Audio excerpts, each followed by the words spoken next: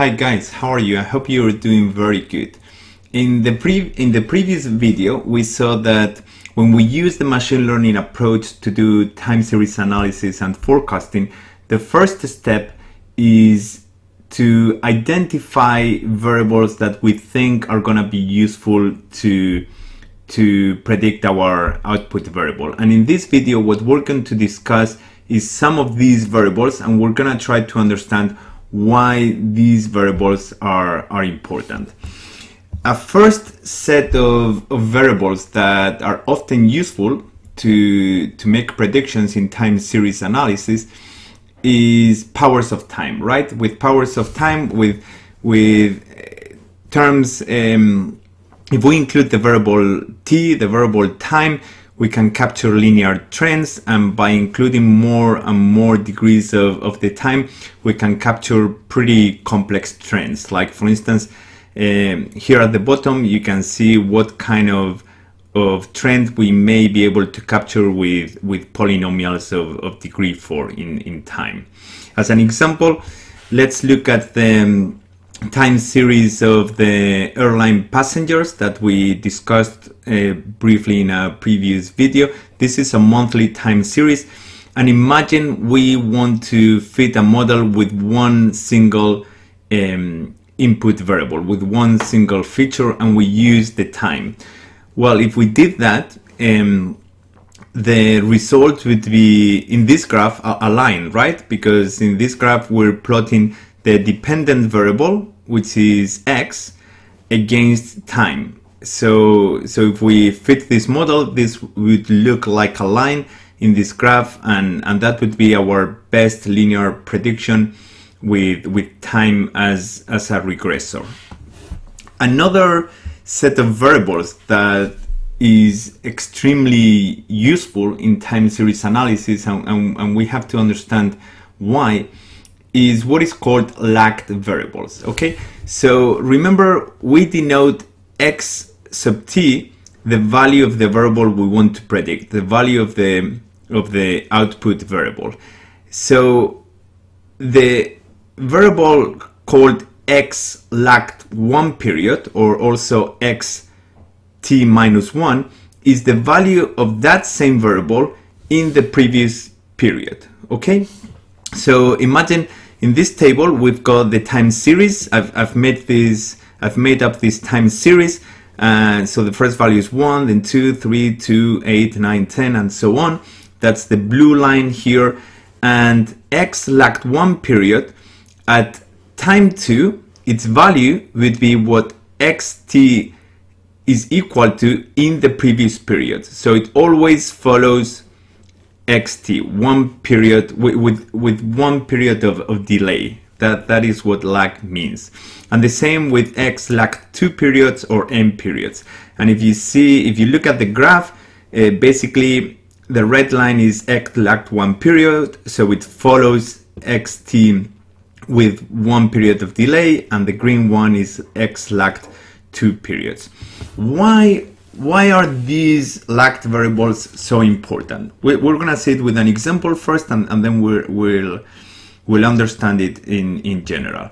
Well, if we look at the same time series that we were looking at before, the airline passengers, and instead of using the time as the input variable, as a regressor, we use the same variable x lagged 12 periods, and we fit the best model with that single input variable, we would obtain the blue fit, which, as you can see, is way better than the linear prediction we computed before using just the time. Why is that? What is this blue model? How come it looks so complex with one single input variable? Well, if you think about it, this model we have fitted, what it's saying is that in order to predict the number of passengers in a certain month, let's say July, what we're gonna look is what we're going to do is to look at the number of passengers exactly 1 year before.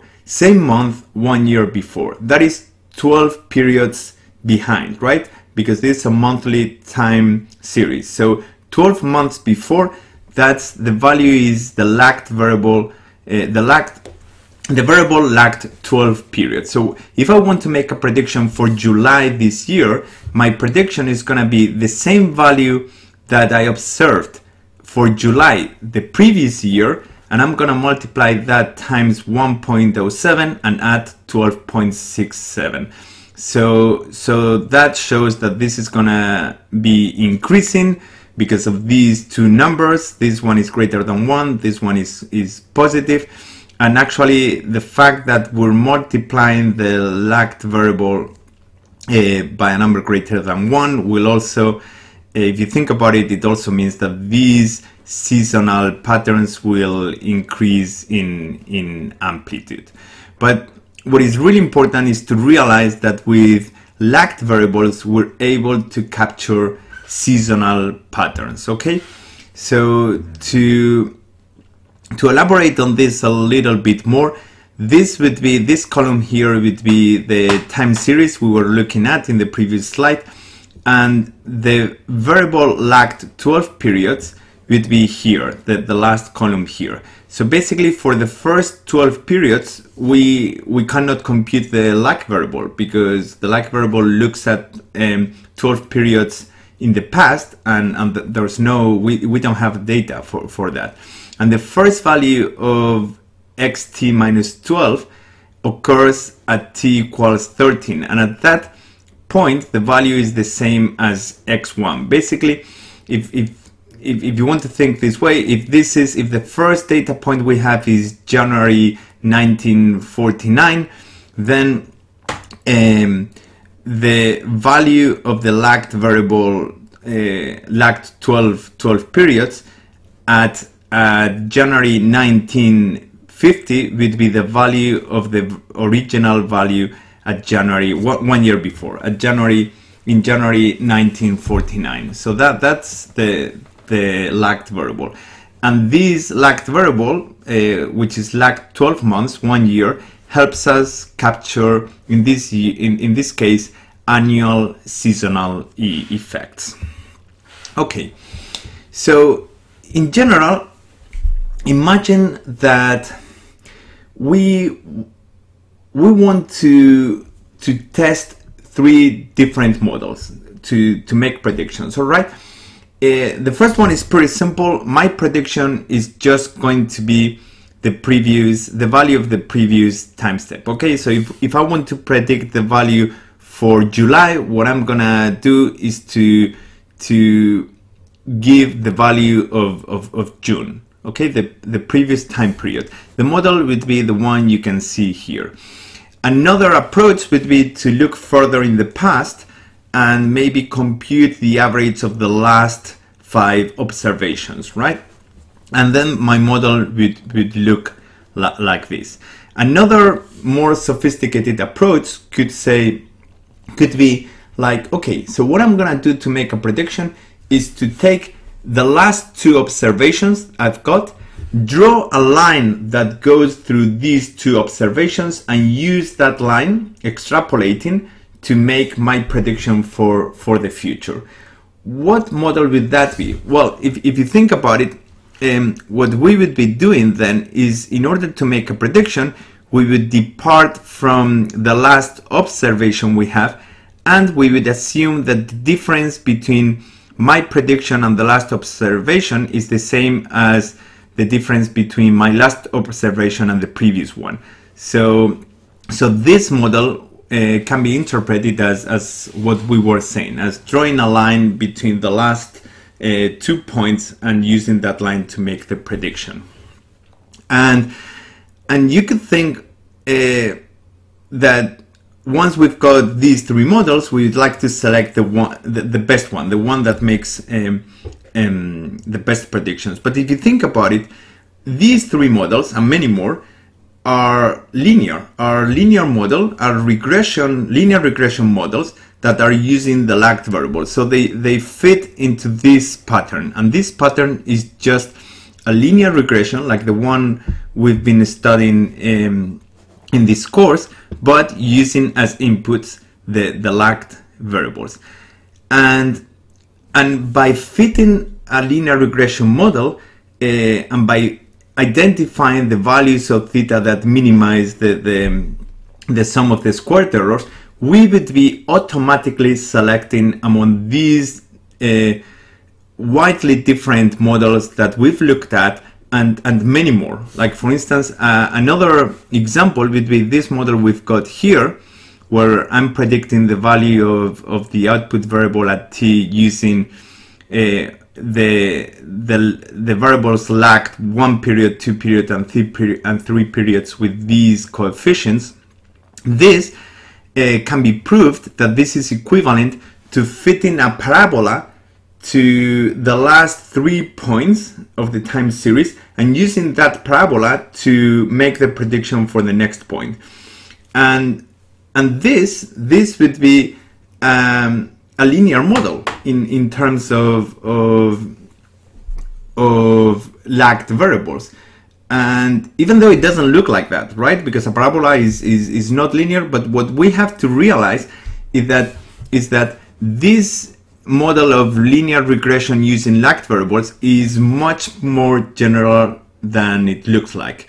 This is called autoregression, and it's called autoregression because basically we're using the same variable we want to predict as an input, but the values of that variable in the past, the lagged variables, okay? And since we're regressing the variable with itself, that is with itself in the past, that is why it is called autoregression. So just to finish this point, well, you may wonder why are these coefficients in particular the ones that are equivalent to fitting a parabola? Well, you can think about it and formalize it and solve the system of equations, and I did that with this piece of code in Mathematica, and then you can prove that these coefficients are exactly the ones that basically can be interpreted as using a parabola to compute the next prediction. But it's a parabola for each prediction, okay? You also gotta realize that we would be drawing a new parabola for each prediction we want to make. So it's not just a single parabola for the whole time series by any means. It's a different parabola of any shape, basically, for each prediction I want to make. So it's a very general model. That's what I would like us to realize with this discussion, that autoregression comprises a very wide range of different models that do not look linear, and they don't look like they're gonna fit this equation at first sight. But when you think about it, they do. Also, in the machine learning approach, we're not forced to use lagged variables only by any means. We can use any variable that we may consider useful to make our predictions. And in particular, we may want to use products of time and lagged variables to account for multiplicative effects, like to account for maybe the fact that the importance of a certain lagged variable increases or decreases with time. We can also use something that are called periodic attributes, like categorical variables that indicate whether it's a weekend or not. That could be very useful, for instance, to predict the traffic in a city. Certainly the traffic in a city is usually much lower at weekends, and therefore to build a model to predict the traffic, it would be very useful to include a categorical variable that indicates whether it's weekend or not.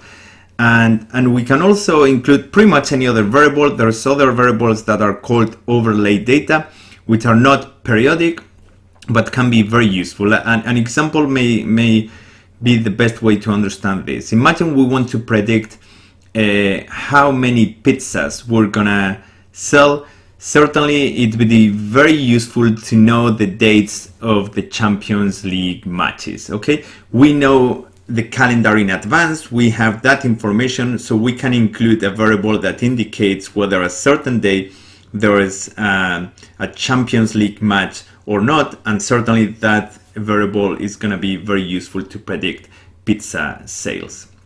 So with this we conclude this video, and I would like to emphasize that basically